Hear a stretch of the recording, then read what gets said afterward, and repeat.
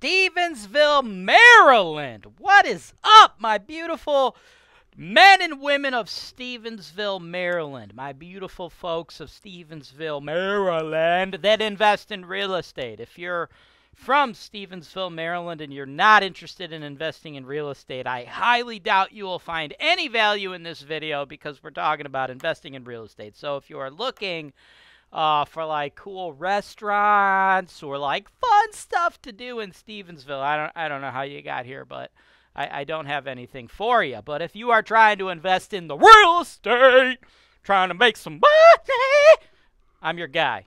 Let's jump in. This is your show. This is the show where I work for you directly, taking your needs. I'm going through the MLS and I'm trying to find the best possible deal for you guys. Put down 25%. That's the perfect way to buy this. That's why real estate investing is the greatest industry in the world. Welcome to the show, folks. My name is James Wise, and I am here for you because I work with you every day, folks. That's what this show is. Interactive show. I work with investors on a daily basis. Today, we're working with my dude, my guy, my man. I'm losing my headset. I'm so excited for my man, Terry. Terry, what is up, playa? Obviously, you're from Stevensville, Maryland. I would have been talking about Stevensville for a ridiculous amount of time if you were not, right? So here's the deal. You're from Stevensville, bro, and you have a problem. And I feel like all the other investors out there in Stevensville have this problem. You can't find any deals. You're looking. Woo! Where are the deals at, JY? I can't find the deals. I can't see the deals. Where are the deals? They ain't anywhere, folks. It's 2022. The market is tight, bro. This market is tighter than my butthole at a friggin' Catholic baptism. Jesus, that was inappropriate. Oh, my God. Wow. Holy crap. Did he go? I went there. Wow. Jeez. That was uncalled for. Completely unrelated to the video and just wildly offensive. I should avoid stuff like that in the future. Anyway, Terry, here's the deal. Bro, the market is tight though, right? The market's super duper tight, and you can't find any deals out there in Stevensville that make sense for you, right? So, what do? You're like, hey, Jay Wise, I want to live where I want. I want to invest where it makes sense. In my home market, I can't find any deals that fit my numbers, fit my criteria, fit my budget. What can I do? And that's what I do, Terry. I help people like you invest all over the world, right? I help you guys find the cash flow numbers that make sense.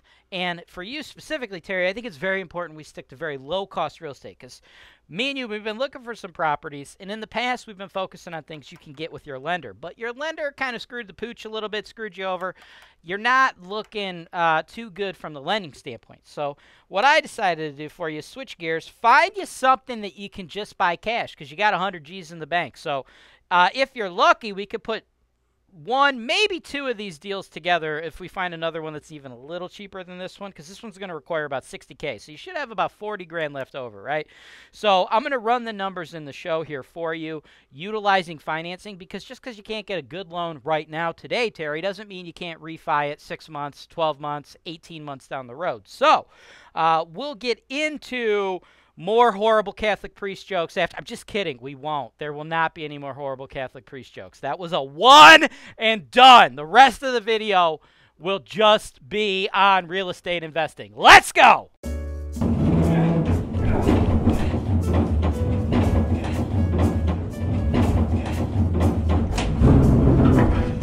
Two, please.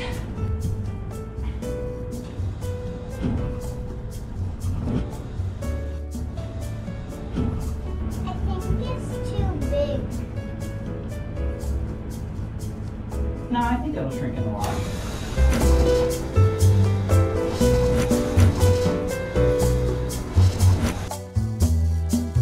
Welcome back, folks. We are going to pull up the number on this one. The numbers, plural.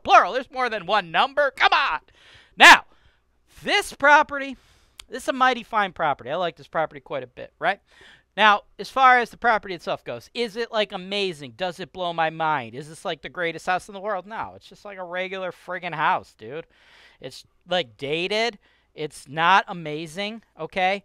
But the money this house can make, real estate investors like you, that's why I'm excited, right? Now, this is in the Cleveland market, Cleveland, Ohio area, folks. This is important.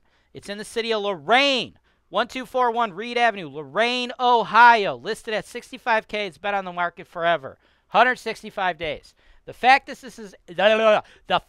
this is in Lorain is awesome. Now, I work with investors every day who essentially, like, the most common customer we have here at Holton-Wise, and I'm sure as you're watching this, this is possibly you, right? You're sitting out there on your couch, probably with your underwear on. You probably ain't wearing pants because you're on your couch. You got Cheeto dust in your beard. I get it. You're watching TV and you're like, hey, real estate's real cheap. It ain't this cheap where I live, right? That's our primary customer, right? Our primary customer is like, damn, dude, I'm getting sick of super expensive real estate in my market.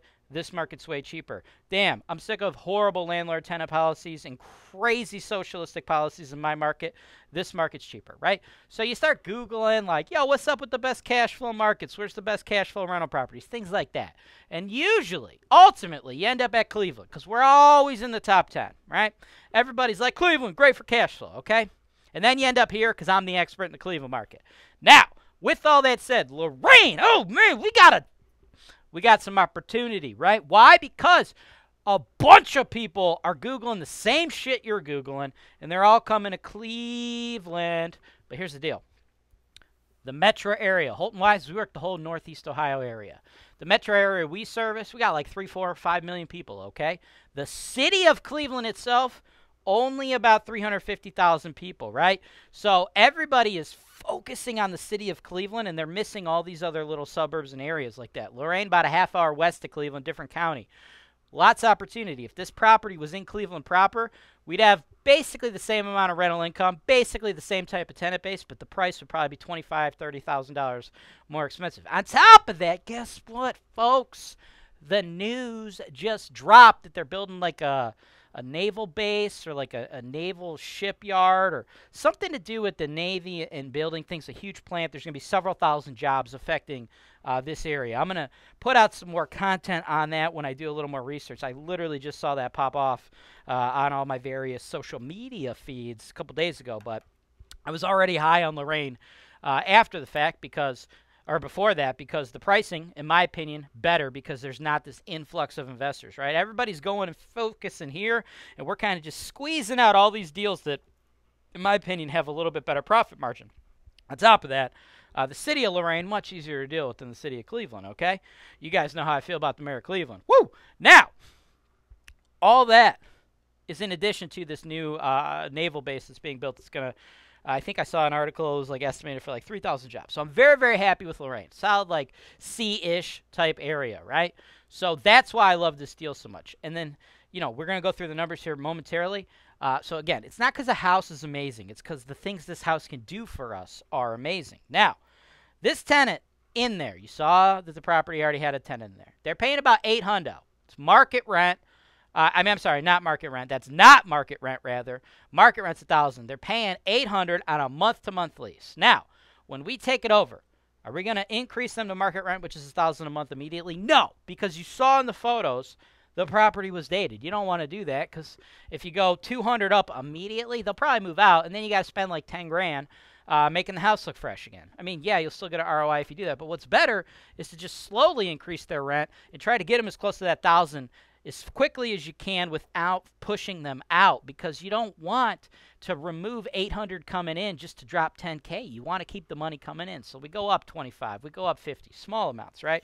But long term, this is what we're looking at. $12K a year comes in, fixed and variable expense estimates. I have Holton-Wise do all the management for you, folks. Does not matter where you live. My team does it all. Sold over $200 million worth of properties like this. Think about that. We're looking at a $65,000 list price here. You know how many properties priced at $65,000 you have to sell to get to $200 million? Boop, boop, boop, boop, boop. Bust that out into your iPhone. That's like a lot. I know what I'm doing, okay?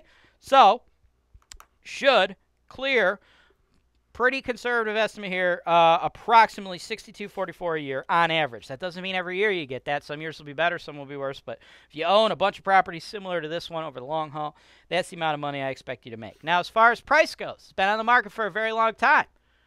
right? That's good. Okay? It's going to allow us to get a discount. Why has it been on the market for so long? What's the red flags? There ain't no red flags.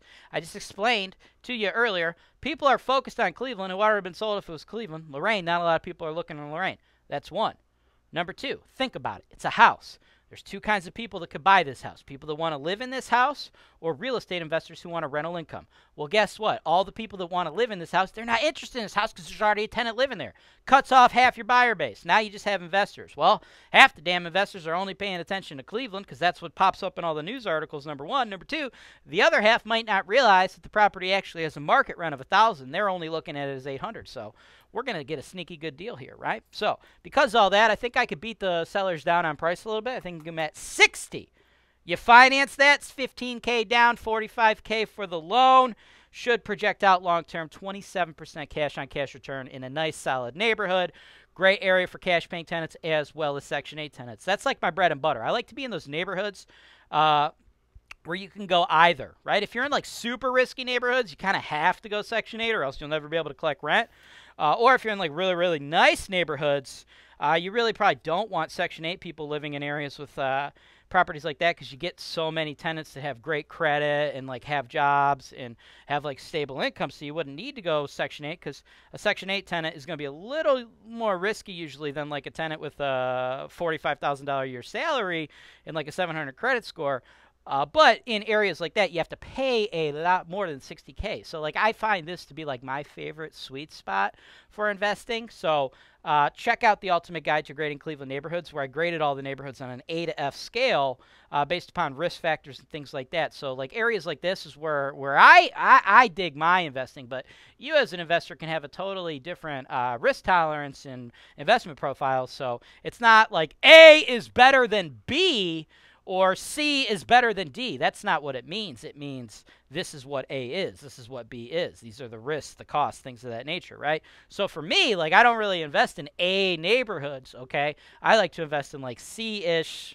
Like, B, C, and D are, like, the three that I like to invest in. Probably C is, like, the most common one. But, you know, you check out the guide, see what works for you. But I like this little sweet spot. So let me know if you want me to write this offer for you.